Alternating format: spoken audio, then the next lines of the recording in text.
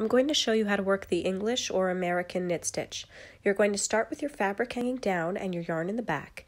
Insert the empty right hand needle into the first stitch on the left hand needle and wrap the yarn around the back of the right hand needle. Then bring that right hand needle out of the stitch on the left and discard the stitch on the left. So in the stitch, wrap the yarn around, come out of the stitch, and then discard the old stitch because now you have a new stitch on your right hand needle.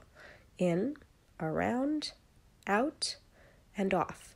So the needles point up together as you go into the stitch. You wrap the yarn around the back in a counterclockwise motion. Then you come out of the stitch by bringing the needle down, and then you discard the stitch from the left hand needle. Happy knitting!